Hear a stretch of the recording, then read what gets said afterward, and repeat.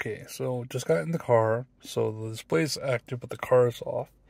You know, the button works down there, but also here. So if I press once, car's on, climate control.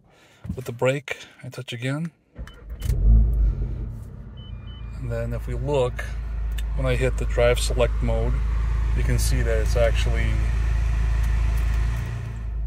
moving the profile. So I'll leave it in custom. The race mode still isn't quite working. It gives me this signal when I hit it. So I'll work with the vendor on that. And then the exhaust button, I still haven't hooked up the wiring, but I'm gonna see if I can like understand what it's actually doing on the harness, and I'll do a separate add-on video to edit into this one.